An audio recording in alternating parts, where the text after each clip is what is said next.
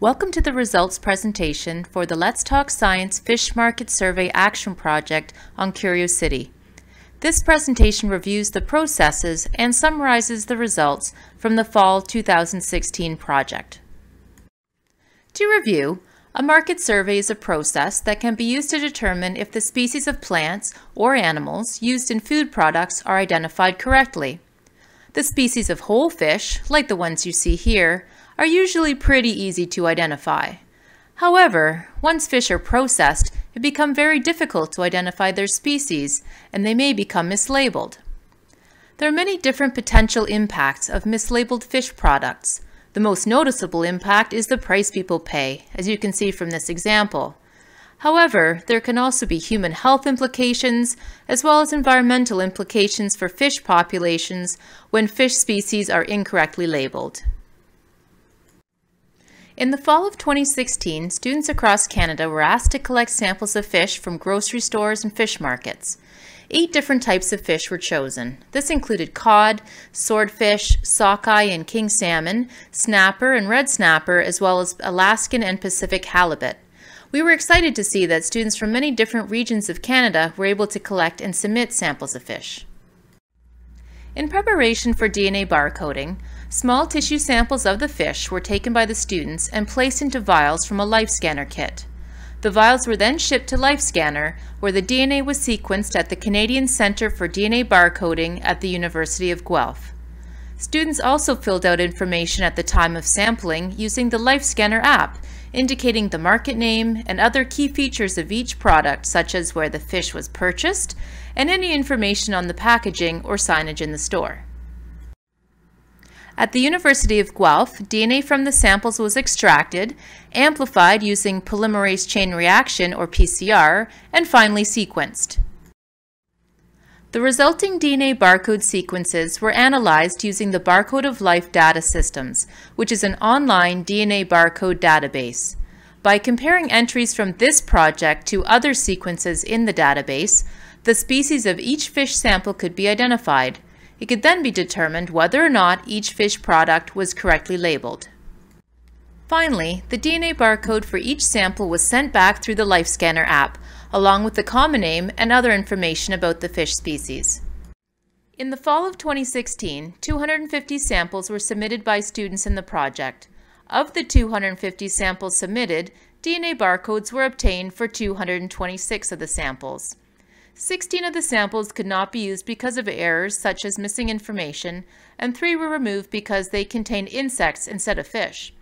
This resulted in 207 fish DNA barcodes to study for potential mislabeling.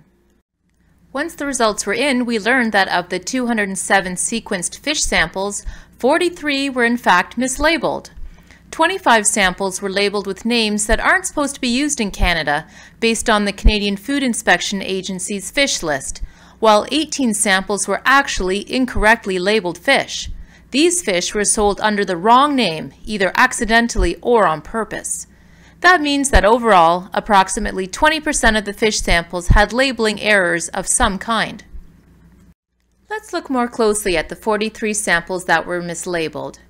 18 samples were truly mislabeled. This means that although the scientific and common names for the fish were on the CFIA fish list, the market name did not match the species name determined through DNA barcoding. As for the other mislabeled samples, 20 had common names that were not on the CFIA fish list, and 7 had scientific names that were not on the CFIA fish list. 2 samples had neither their common name nor their scientific name on the CFIA fish list. Now let's have a look at an example of true mislabeling that occurred in the project. In this case, the name on the sign or package, what we call the market name, was sockeye salmon.